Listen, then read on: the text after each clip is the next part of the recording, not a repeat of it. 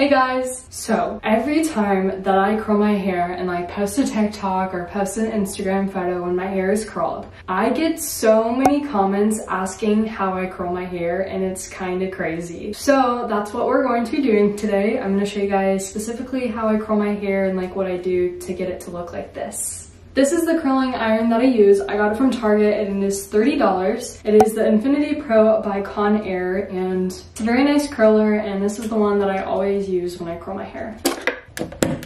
As the curler is heating up before we start curling the hair, I want to answer a few other questions you guys ask all the time. You guys always ask what products I use in my hair. There's absolutely no secret.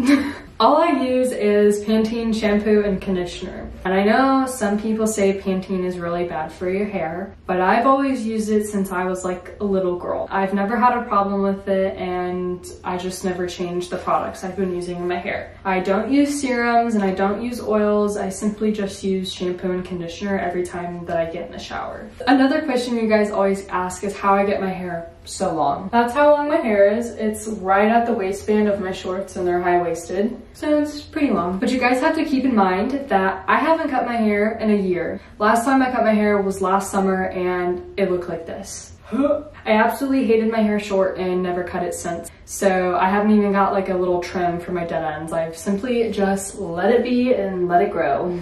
The curling iron is heated up, but before I get started with curling my hair, I always spray Tresemme hairspray in my hair.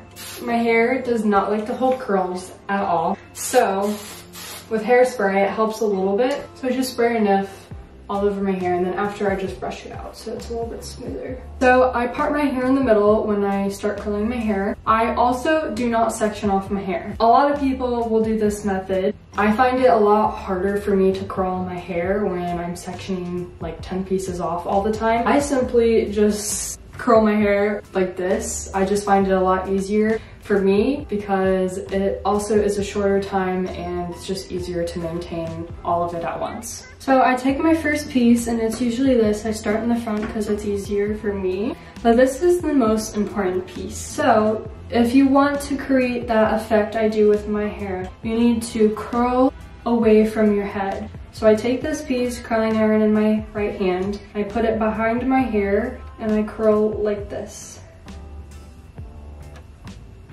And then I just wrap it around the curling iron, so my hair is going away from my head. If that makes sense, I have no idea. So I just hold it on there for like 15 seconds because this is a bigger section. Like on tinier sections, it's about 10 seconds. And then there is the curl. It won't look like this when we're done, but I just leave it as is for now. So next section, you're gonna do the same thing, curl away from your head. So I put the curling iron behind the hair and then I wrap around.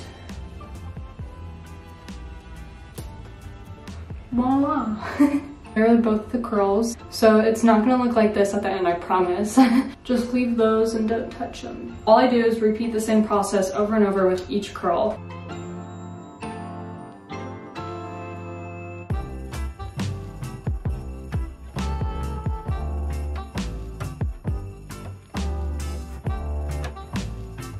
Okay, so that's what all the curls look like. Now I'm gonna hairspray them.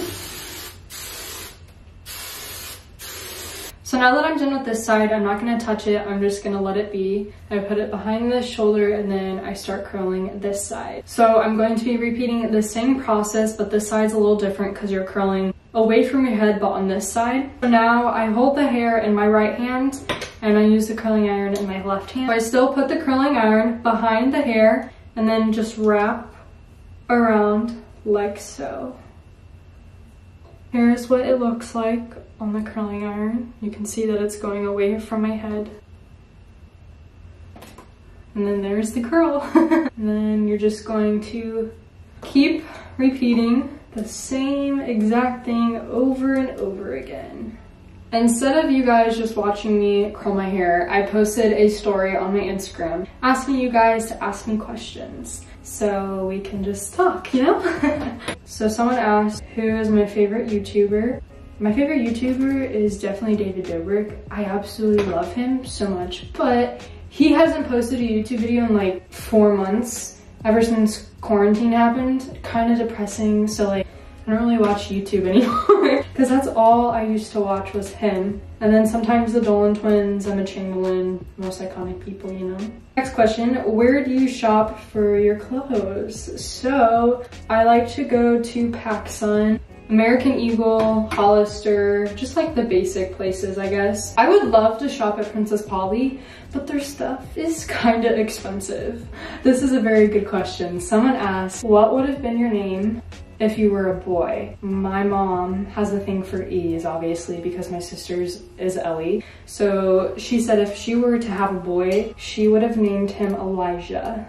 So I'm guessing if I were a boy, I think that would be my name. So my name would have been Elijah if I was a boy. Kind of crazy. You know, Elijah Michelson. Next question is, if you could do another sport other than cheer, what would it be and why? Honestly, I have no idea.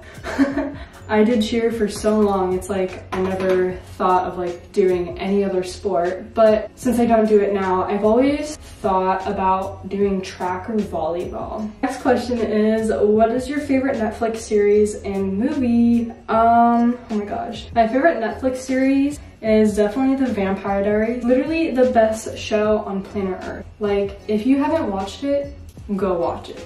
Oh, and then my favorite movie, probably The Notebook or Love, Rosie. Those are two very good romantic movies if you're into that type of stuff. I also like All the Bright Places. I love the story behind that one. Ooh, this is a good question. Someone asked, what has been my favorite vacation so far? Oh my gosh, there's so many. Honestly, it's either gonna be Mexico or Montana, but I'm leaning towards Montana because that was probably the most fun I've had in my whole lifetime. I went a week without no phone service. Like, sometimes we had Wi-Fi and that was okay, but like, I wasn't stuck to my phone. It was literally such a fun trip. So I just finished curling all of my hair. Here they are.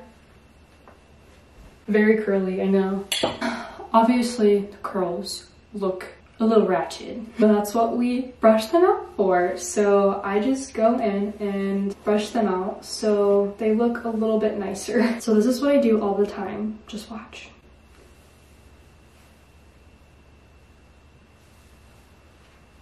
That's all I do. So I constantly run my fingers through my hair like that.